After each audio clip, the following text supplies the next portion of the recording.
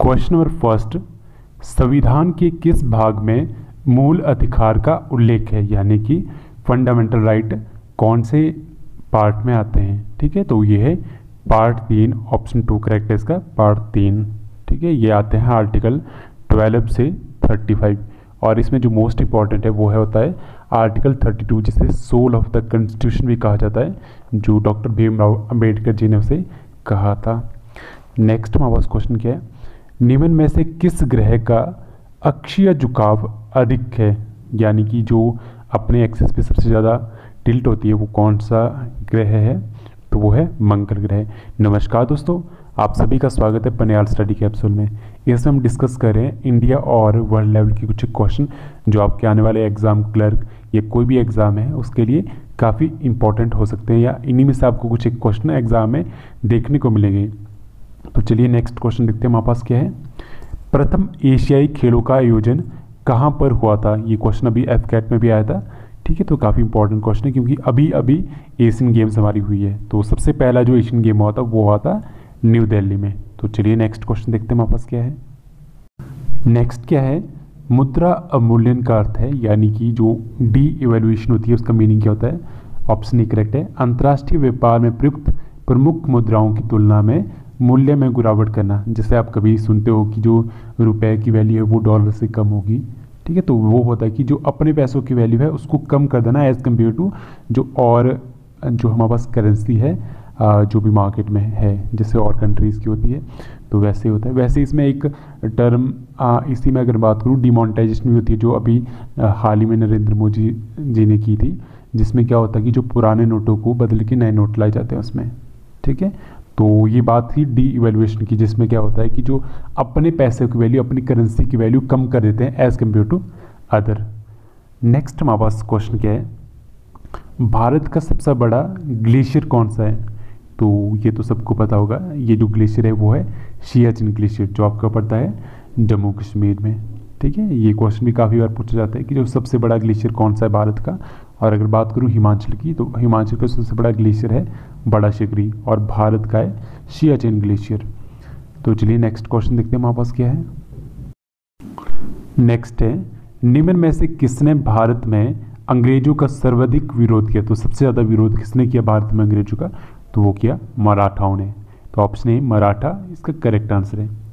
Next हमारे पास question क्या है, न्यूज़ ऑफ द वर्ल्ड किस देश में सबसे ज़्यादा बिकने वाला साप्ताहिक अखबार है। तो ये न्यूज़पेपर का नाम है न्यूज़ ऑफ द वर्ल्ड। तो ये कौन से देश का अखबार है जो वीकली बेसिस पे आता है और सबसे ज़्यादा बिकता है, तो वो है ये ब्रिटेन का है। ठीक है, काफ़ी इम्पोर्टेंट क्वेश्चन है ये, क्योंकि काफ़ी फेमस है और सबसे ज़्यादा जो न्यूज़पेपर बिकने वाला है, तो इसलिए काफ़ी इम्पोर्टेंट है। नेक्स्ट हमारे पास क्वेश्चन क्या है, 1941 में भारत में जलयान बनाने का पहला कारखाना कहाँ पर स्थापित किया गया। तो जलयान यानी कि शिप सेल जो होते हैं जो समुद्रों में चलते हैं, तो ये ऑब्वियस सी बात है कि जो हमारे पास कोस्टल एरिया होंगे वहीं पे कहीं बना होगा। तो इसका जो करेक्ट आंसर वो है विशाखापट्टनम। तो चलिए नेक्स्ट हमारे पास क्वेश्चन देखते क्या है। नेक्स्ट क्या है, किसके द्वारा भारत श्रीलंका से अलग हुआ। तो बात हो रही है स्ट्रेट की, स्ट्रेट जो दो जगहों को जोड़ने का काम करती है। ठीक है, तो ये है पाक स्ट्रेट। ऑप्शन 2 इसका करेक्ट आंसर है। पाक हिंदी में बोलते हैं उसको जल डमरू मध्य। ठीक है, पाक स्ट्रेट। तो ये इंडिया और श्रीलंका के बीच में जो पड़ता है, गल्फ और मैनार और बे ऑफ बंगाल, बंगाल की खाड़ी के बीच में पड़ता है, जिसकी जो विड्थ है वो 16 से 80 किलोमीटर के आसपास है। ठीक है, इस तरह के क्वेश्चन भी काफ़ी बार आते हैं। जैसे इसमें एक इम्पॉर्टेंट बोलूँ तो एक गिब्राल्टर स्ट्रेट होता है जो अफ्रीका और यूरोप को अलग करता है, काफ़ी इंपॉर्टेंट है ट्रेड की, व्यापार की दृष्टि से। नेक्स्ट क्या है, हीमोफोलिया एक आनुवंशिक विकार है जो कि उत्पन्न होता है। तो ये होता है ऑप्शन 3 रक्त का संपादन ना होना, नॉन क्लॉटिंग ऑफ ब्लड। ठीक है, जब उसका थक्का नहीं बन पाता ब्लड का, तो उसकी वजह से ये प्रॉब्लम आती है। तो चलिए नेक्स्ट क्वेश्चन देखते हैं। 1941 में भारत में जलयान बनाने का पहला कारखाना कहाँ पर स्थापित था। तो ये क्वेश्चन रिपीट हो गया, जो बात हो रही है शिप और सेल की, तो ये बना था विशाखापट्टनम में। नेक्स्ट क्वेश्चन हमारे पास क्या है, वैदिक काल के किस देवता को पुरेंद्र के नाम से जाना जाता है। तो ये क्वेश्चन तो काफ़ी बेसिक सा है, आपने बचपन में भी पढ़ा होगा। और अगर आपको बचपन में आपने हिंदी पढ़ी होगी तो उसमें पूरे अंदर पर्यायवाची आता था इंद्र का, तो ठीक है, तो इंद्र इसका करेक्ट आंसर है। और इंद्र रेन और थंडर स्टॉर्म के देवता है। ठीक है, कई बार क्वेश्चन ये भी आता है कि वर्षा के देवता, आंधियों के देवता कौन है, तो वो है इंद्र। इस तरह से क्वेश्चन आते हैं एग्जाम में। नेक्स्ट हमारे पास क्वेश्चन क्या है, विक्रम संवत का आरंभ कब से हुआ है। ठीक है, तो इसका जो करेक्ट आंसर वो ऑप्शन 3 ईसा पूर्व 57 वर्ष। ठीक है, तो ये इसका करेक्ट आंसर। नेक्स्ट देखते हैं हमारे पास क्या है। नेक्स्ट क्या है, भारत की पहली महिला मुख्यमंत्री कौन बनी। ये क्वेश्चन काफ़ी इंपॉर्टेंट है, तो इसका करेक्ट आंसर सुचेता कृपलानी। देखिए इस तरह के जो क्वेश्चन आते हैं इंडिया, वर्ल्ड या फिर एचपी के, जिसमें पूछा जाता है कि फर्स्ट टाइम कौन बना, तो इस तरह के क्वेश्चन एग्जाम में पूछे जाते हैं और काफ़ी इंपॉर्टेंट भी होते हैं। नेक्स्ट हमारे पास क्या है, एंडीज पर्वत श्रेणी निम्नलिखित में से किस महाद्वीप पे है, यानी कि जो एंडीज माउंटेन रेंज है वो कहाँ पे है, कौन से कंटिनेंट में है, तो वो है आपकी दक्षिण अमेरिका में। ठीक है, ये वर्ल्ड जियोग्राफी से रिलेटेड क्वेश्चन है, तो इस तरह के क्वेश्चन भी पूछे जाते हैं। तो ये है दक्षिण अमेरिका, यानी कि साउथ अमेरिका में। नेक्स्ट हमारे पास क्वेश्चन क्या है, किस भारतीय को ब्रिटिश पार्लियामेंट में सबसे पहली बार चुना गया था। तो अगर आपने अक्षय कुमार की एक ऐड देखी होगी सड़क सुरक्षा पे, तो उन्होंने उसमें बताया भी है दादा भाई नौरोजी इसका करेक्ट आंसर है उनके बारे में। तो इन्हें great old man of India के नाम से भी जाना जाता था, फादर ऑफ इंडियन पॉलिटिक्स भी कहते हैं, और साथ ही फर्स्ट इंडियन थे जो ब्रिटिश पार्लियामेंट में गए थे, जो यहाँ पे क्वेश्चन पूछा गया है। और आईएनसी का नाम भी इन्होंने दिया था, जो इंडियन नेशनल कांग्रेस थी, जिसकी स्थापना 1885 में हुई थी। और इन्होंने एक बुक लिखी थी poverty and un-British rule in India, ये भी काफ़ी इंपॉर्टेंट है, जहाँ से एक ड्रेन ऑफ वेल्थ थ्योरी काफ़ी इंपॉर्टेंट टॉपिक है जो एग्जाम में पूछा जाता है, वो भी इन्होंने दिया था। नेक्स्ट देखते हैं हमारे पास क्या है।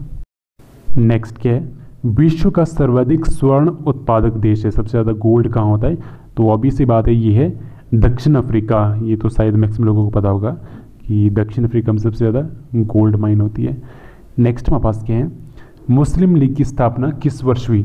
तो मुस्लिम लीग की स्थापना हुई 1906 में। ठीक है, ये क्वेश्चन काफ़ी इंपॉर्टेंट है। तो नेक्स्ट हमारे पास देखते हैं, जो मुस्लिम लीग की स्थापना एक्चुअल में हुई थी वो हुई थी ढाका बांग्लादेश में। ठीक है, और इसका जो पहला सेशन हुआ था वो था कराची में 1907 में। नेक्स्ट हमारे पास क्वेश्चन क्या है, निम्न में से किसकी कमी से घेंगा होता है, तो वो होता है आयोडीन की कमी से। ऑप्शन 3 करेक्ट आंसर है। नेक्स्ट देखते हैं। नेक्स्ट क्या है, पंजाब के हिंदू शाही वंश की स्थापना किसने की थी, तो ये की थी कल्लर ने। ठीक है, नेक्स्ट क्वेश्चन देखते हैं हमारे पास क्या है।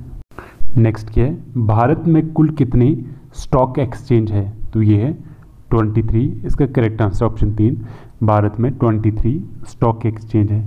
नेक्स्ट हमारे पास क्या है, निम्न घाटियों में से किस घाटी में सर्वाधिक जैव विविधता यानी कि बायोडाइवर्सिटी पाई जाती है, तो इसका जो करेक्ट आंसर है वो है ऑप्शन 4 शांत घाटी। तो जो शांत घाटी होती है उनमें सबसे ज़्यादा बायोडाइवर्सिटी पाई जाती है। नेक्स्ट हमारे पास क्वेश्चन है, सिंधु घाटी सभ्यता से संबंध किन स्थलों से चावल की खेती के प्रमाण मिले हैं। ठीक है, तो ये मिले हैं लोथल और रंगपुर से, तो ये इसका करेक्ट आंसर है। और सिंधु घाटी से हर बार क्वेश्चन आता ही आता है, तो इसको पढ़ के जरूर चाहिए। नेक्स्ट देखते हैं वापस क्या है, भारत का 26वां राज्य कौन सा है, तो वो है छत्तीसगढ़। ऑप्शन 3 इसका करेक्ट है। और जो तेलंगाना दिया है वो सबसे लास्ट राज्य है जिसकी कैपिटल है हैदराबाद। नेक्स्ट वापस क्या है, निम्न में से किस स्मारक का निर्माण सन 1591 में मोहम्मद कुली कुतुब शाह द्वारा करवाया गया था। ठीक है, तो इसका जो करेक्ट आंसर वो है चार मीनार। तो चलिए नेक्स्ट क्वेश्चन देखते हैं हमारे पास क्या है। नेक्स्ट क्या है, राष्ट्रपति अध्यादेश कितने काल तक प्रभावी रह सकता है, यानी कि जो प्रेसिडेंट ऑर्डिनेंस जिसको बोलते हैं, जो आर्टिकल 123 के अंदर आती है, तो वो रहती है 6 माह तक। तो ऑप्शन 3 इसका करेक्ट आंसर है। जब जो आपकी पार्लियामेंट ऑफ होती है या फिर जो हाउस होता है वो रिसेस पे होता है, तो प्रेसिडेंट ऑर्डिनेंस लगती है, तो मैक्सिमम 6 मंथ तक लगती है। नेक्स्ट क्वेश्चन देखते हैं वापस क्या है, रानी केतकी की कहानी के लेखक है, तो ये है मुंशी इंशा अल्लाह खां। तो ऑप्शन 3 इसका करेक्ट आंसर है। नेक्स्ट हमारे पास क्या है, निम्न राजवंशों में से किसके शासक अपने शासनकाल में ही अपना उत्तराधिकारी घोषित कर देते थे, यानी जब उनका टाइम पीरियड होता था, जब वो राजा होते थे, उसी टाइम ही वो घोषित कर देते थे कि उनके बाद राजा कौन बनने वाला है। तो वो होते थे चोल। जो चोल वंश होते थे वो पहले ही डिसाइड कर लेते थे कि ये मेरा उत्तराधिकारी रहेगा, ये इसके बाद राजगद्दी पे बैठेगा। ठीक है। नेक्स्ट हमारे पास है, संविधान निर्माण प्रक्रिया में कुल कितना समय लगा। ये क्वेश्चन काफ़ी इंपॉर्टेंट है और बेसिक क्वेश्चन है। अब तो शायद मुश्किल इस तरह से क्वेश्चन, क्योंकि ये क्वेश्चन काफ़ी बार रिपीट हो चुके होते हैं, तो एग्ज़ाम में ऐसे क्वेश्चन आने की संभावना होती नहीं, बट तब भी इम्पॉर्टेंट है। तो इसका जो करेक्ट है वो है ऑप्शन 2, 2 वर्ष 11 माह 18 दिन। तो चलिए नेक्स्ट क्वेश्चन देखते हैं। नेक्स्ट क्या है, पानीपत का द्वितीय युद्ध लड़ा गया था, तो ये हुआ था सन 1556 में। तो ऑप्शन 2 इसका करेक्ट आंसर है। और ये हुआ था अकबर और हेमू के बीच में। तो अकबर की तरफ से जो उनके संरक्षक थे, उस टाइम अकबर तो कुछ छोटे थे, तो उनके जो संरक्षक थे बैरम खां, उन्होंने उनकी तरफ से युद्ध लड़ा था। और जो पानीपत का फर्स्ट युद्ध हुआ था वो बाबर और इब्राहिम लोदी के बीच हुआ था 1526 में। नेक्स्ट क्वेश्चन हमारे पास देखते हैं। नेक्स्ट हमारे पास क्या है, किस प्रदेश में ब्रिटिश सरकार के विरुद्ध बिरसा मुंडा का संचालन हो रहा था। तो जो बिरसा मुंडा चला था वो चला था छोटा नागपुर में। तो ऑप्शन 4 इसका करेक्ट आंसर है। और आप मुझे कमेंट बॉक्स में कमेंट करके बताइए कि जो छोटा नागपुर प्लेट्यू है, पठार है, वो कौन से स्टेट में पड़ता है, काफ़ी इंपॉर्टेंट है। नेक्स्ट हमारे पास क्या है, काउंटी क्रिकेट ग्राउंड निम्न में से किस देश में है। तो ये है इंग्लैंड में। जो लोग क्रिकेट देखते होंगे उनको ये भलीभांति पता होगा। तो नेक्स्ट हमारे पास देखते हैं क्या है, घोंसला बनाने वाला एकमात्र सर्प कौन सा है। इस तरह के क्वेश्चन भी काफ़ी पूछे जाते हैं जो स्नेक से रिलेटेड होते हैं, और इसका है किंग कोबरा। तो जो किंग कोबरा होते हैं वो अपना घोंसला बनाते हैं, नेस्ट बनाते हैं। तो ऑप्शन 2 करेक्ट आंसर है। उच्च दाब क्षेत्र से भूमध्य रेखा की ओर चलने वाली हवाएं क्या है। तो वो है व्यापारिक हवाएं। तो ऑप्शन 2 करेक्ट है। तो यहाँ बात हो रही है जो सब ट्रॉपिकल हाई प्रेशर बेल्ट होती है और जो इक्वाटोरियल रीजन होता है, उनके बीच में जो विंड चलती है उन्हें हम क्या कहते हैं। तो अलग अलग तरह के नाम होते हैं जैसे विंड्स के। तो ये जो विंड्स होती है इन्हें कहते हैं ट्रेड विंड्स, व्यापारिक हवाएं, जो एक्चुअल में चलती है 30 डिग्री नॉर्थ और 30 डिग्री साउथ दोनों साइड लैटिट्यूड में। ठीक है। और नेक्स्ट क्वेश्चन देखते हैं, कर्क रेखा और मकर रेखा के बीच के क्षेत्र को क्या कहते हैं। तो आपके पास जो ट्रॉपिक ऑफ कैंसर होते हैं, ट्रॉपिक ऑफ कैप्रिकॉर्न होते हैं, उनके बीच का जो भी एरिया होता है उसे क्या कहते हैं। तो देखिए आपके पास 2 तरह के जोन होते हैं, एक टॉरिड जोन होता है, एक फ्रीजिड जोन होता है।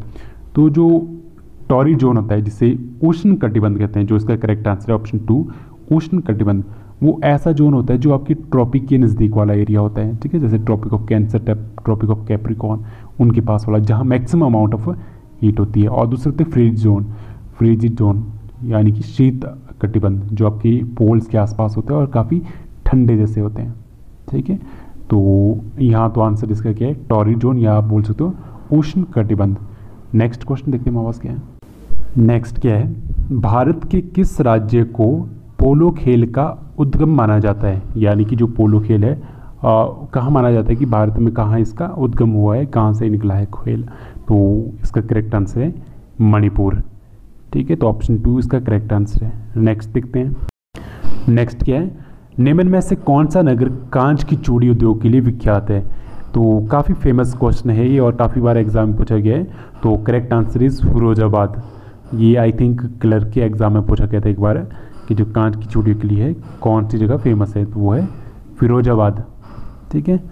नेक्स्ट हमारे पास है, निम्न में से कौन सा एक नदी होने के साथ साथ एक जिला भी है, यानी कि एक नदी का नाम भी है और साथ में एक जिले का नाम भी है। ठीक है। तो इसका करेक्ट आंसर ऑप्शन 3 नर्मदा नदी आपकी वेस्ट फ्लोइंग रिवर है जो पश्चिम की तरफ नदी जाती है। वैसे जो मैक्सिमम रिवर है वो जाती है बंगाल की खाड़ी की तरफ, लेकिन कुछ एक रिवर ऐसी है जो आपकी अरब की खाड़ी की तरफ भी जाती है, जिसे वेस्ट फ्लोइंग रिवर भी कहते हैं। और ये क्वेश्चन भी एग्जाम में पूछा जाता है। और नर्मदा जो रिवर है वो निकलती है अमरकंटक से। ये भी क्वेश्चन काफ़ी बार एग्जाम में पूछा जाता है। नेक्स्ट हमारे पास क्या है, रॉबर्ट कैनिगल द्वारा लिखित पुस्तक the man who knew definite किसका जीवन चरित्र है। ये क्वेश्चन भी एग्जाम में काफ़ी बार पूछा गया है, कई बार राइटर पूछे जाते हैं और कई बार पूछा जाता है किसके लिए लिखी गई थी। ठीक है, तो ये थी श्रीनिवासन रामानुज के लिए। तो ऑप्शन 4 करेक्ट आंसर है इसका। नेक्स्ट क्या है, निम्न में से कौन स्थायी निवास नहीं करते थे। ठीक है, यानी कि स्थायी निवास यानी कि ऐसे कुछ लोग जो एक जगह जाते हैं और वहीं पे फिर बस जाते हैं। ठीक है, वहीं पे अपना पूरी ज़िंदगी वहीं बिता देते हैं। लेकिन जो स्थायी निवास नहीं करते, जैसे जो गडियारे होते हैं, वो अपनी जो जगह है वो बार बार बदलते रहते हैं जैसे जैसे उनकी रिक्वायरमेंट बढ़ती जाती है, या जैसे उनको एक एटमॉस्फेयर चाहिए होता है, एक इन्वायरमेंट चाहिए होता है अपनी रिक्वायरमेंट को फुलफिल करने के लिए। तो उसका करेक्ट आंसर है भुटिया। ये लोग ऐसे होते हैं जो एक जगह पे निवास नहीं कर सकते। ठीक है, तो आज के लिए फ़िलहाल इतना ही। आई होप आपको वीडियो पसंद आई होगी। अगर आपको ऐसे ही वीडियो और ऐसे ही क्वेश्चन चाहिए तो आप वीडियो को लाइक करें, कमेंट करें और वीडियो को शेयर जरूर करिए अपने फ्रेंड के साथ जो भी एग्जामिनेशन की तैयारी कर रहे हो। ठीक है, तो इसी के साथ थैंक यू सो मच।